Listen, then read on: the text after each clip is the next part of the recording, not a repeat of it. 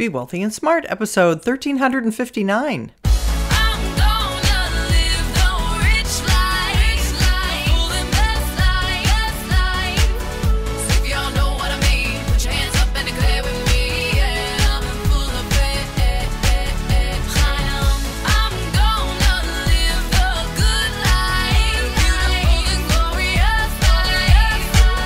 Step into a world of wealth and financial freedom without budgets, boredom, or bosses on Be Wealthy and Smart.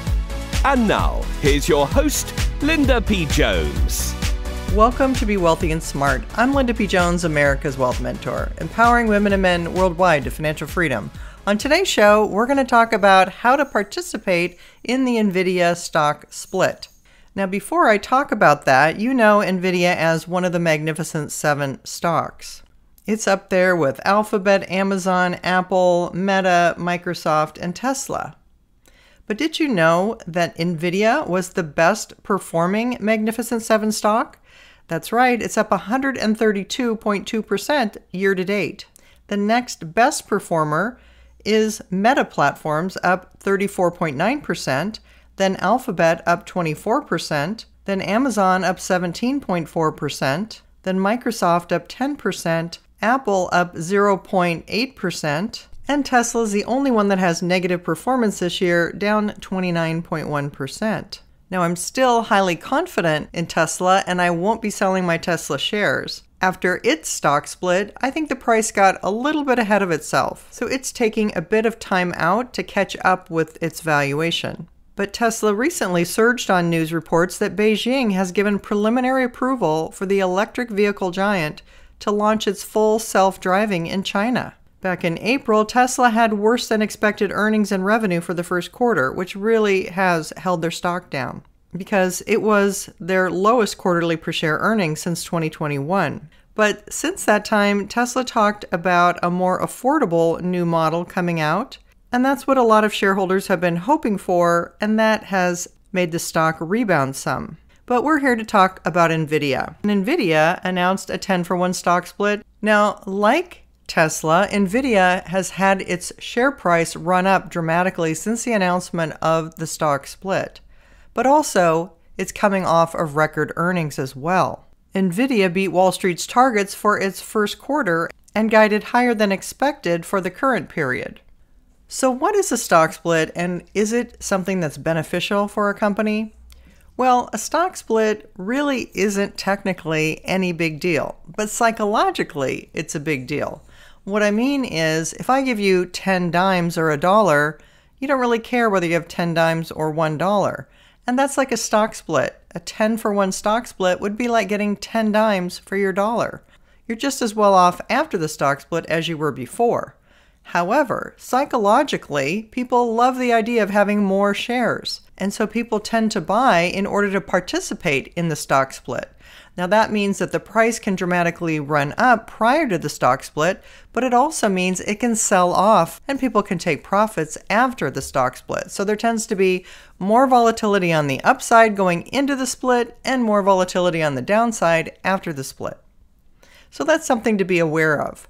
But since you're a long-term investor, I know that volatility is something you're used to and something that as long as you're looking out 5 years or more, you're willing to hold through a lot of that volatility. And if you can turn on some dollar cost averaging and buy some shares at regular intervals, you can use that volatility to your advantage, where you're buying more shares when the price is down and fewer shares when the price is up. So you actually end up rooting for the shares to go down so you can buy more in the short term, knowing that over the long term you'll have more shares and hopefully over time amass a larger net worth. In order to participate in the stock split, you have to be a shareholder of record at the close of the market on Thursday, June 6th.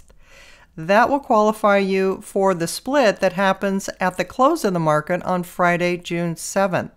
So you must buy your shares by the close of the market on Thursday in order to participate in the split on Friday. If you buy your shares on Friday, you're too late and you've missed it. Then on Monday, June 10th, the shares will begin trading at the new split adjusted price. So for every share that you bought on Thursday and held for the split on Friday, you will get 9 additional shares of Nvidia. So that means on Monday, when you look at your account, your shares will suddenly have 1/10 the worth for each share that they had on Friday. But when you total up the price of the post-split shares times the price of Nvidia, you'll get the same dollar amount that you had on Friday, unless the price has risen or dropped.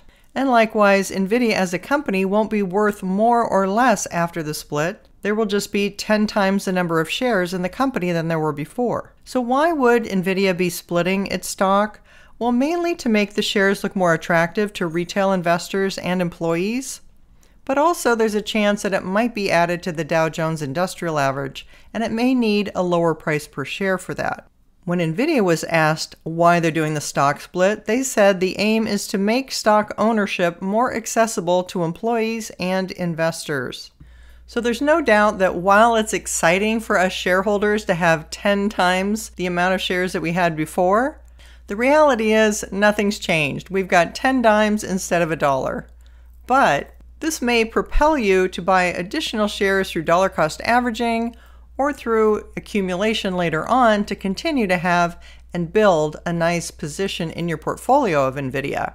I happen to think it's going to continue to be one of the most valuable stocks in the S&P 500, and it looks like it's on its way to becoming number one and dethroning Microsoft of that crown.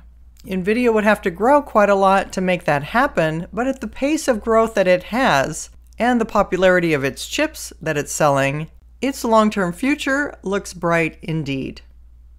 If you haven't yet subscribed to Be Wealthy and Smart, hit the subscribe button and you'll be notified as soon as new podcasts are available. And all of my podcasts are on my website at lindapjones.com/podcasts. And while you're there, sign up for my weekly newsletter for more wealth tips for your financial freedom. That's all for today. Until next time, live the good life and be wealthy and smart. Thank you for listening to Be Wealthy and Smart with Linda P. Jones. Share the wealth and tell your family and friends about the show. Check out our website, blog, and social media for more riches at www.bewealthyandsmart.com.